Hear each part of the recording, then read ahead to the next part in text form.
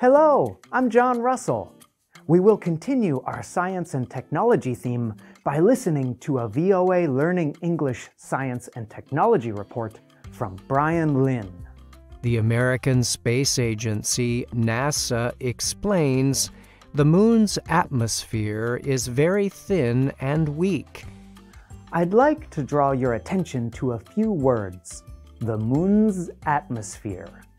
We have an article, the word the possessive noun moons, and the noun atmosphere. We have these individual words that together form a piece of language known as a noun phrase. This noun phrase can teach you an important idea about pronunciation.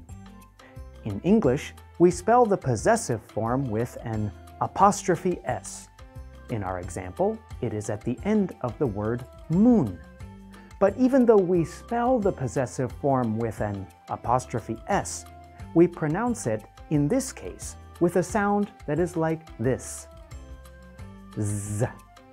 Moon, moons.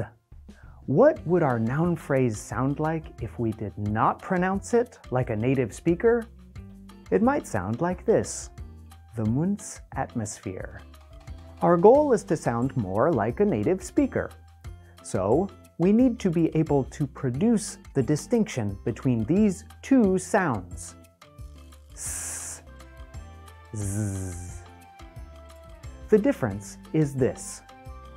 S is voiceless, Z is voiced.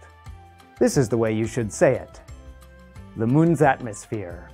That's all for today. Keep up the good work.